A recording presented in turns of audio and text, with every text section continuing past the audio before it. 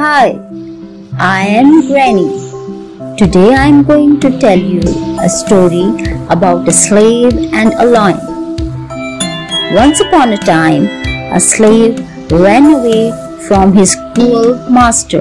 He took refuge in a jungle. One day, he heard a groan from behind a bush. Before long, he saw a lion holding out its paw towards him. Trembling with fear, he went near the beast.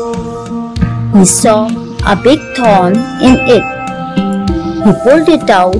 The lion licked his hands and went away. The slave was captured after a few days. He saw sentenced to be thrown into the cage of a hungry lion. Many people gathered there to witness the scene, but a strange sight met their eyes. Instead of tearing him into pieces, the lion began to lick his feet. It was the same lion which had been helped by him in the jungle. He told them the whole story and the judge set him free. The moral of the story is kindness never goes unrewarded.